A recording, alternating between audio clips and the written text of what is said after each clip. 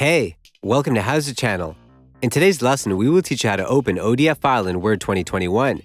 We have a file we want to open in Word. Launch Word app. You can go to Windows menu and type Word. Click on it to open. Click on Open on the left side list. Click on Browse. A new window will open. Select the file that you need. Click on Open. The file will be imported in Word.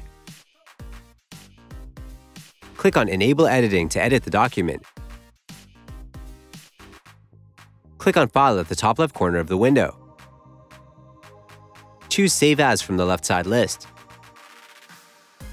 Set the path and save file as a Word document.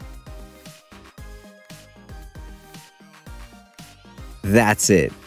Thanks for watching the video. Please like it and let us know if you used any of our tips and tricks. Subscribe to our channel. We upload new tutorials every day. See ya!